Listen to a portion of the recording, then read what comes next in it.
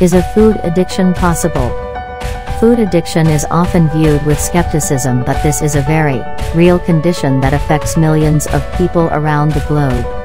This is commonly believed to be one of the reasons why the population of the USA tends to struggle with obesity and poor health despite being a modernized nation with a decent health care system. In some individuals, the fat and certain other components found in many foods can stimulate the same pleasure center of the brain that drugs and alcohol do. This means that they may cause dependency or even addiction with some people. They may experience the same positive emotions and pleasure sensations that an alcoholic does when they consume alcohol.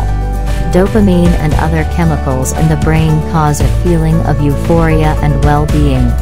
This may lead the individual to eat even when they are not hungry, in order to avoid negative feelings or fill an emotional or spiritual void. How can a food addiction be treated? Food is necessary for life, but that does not mean that every hour requires large quantities and unhealthy varieties. Often the pleasure chemicals override the normal digestive process, and you may not receive the usual signals that tell you to stop eating.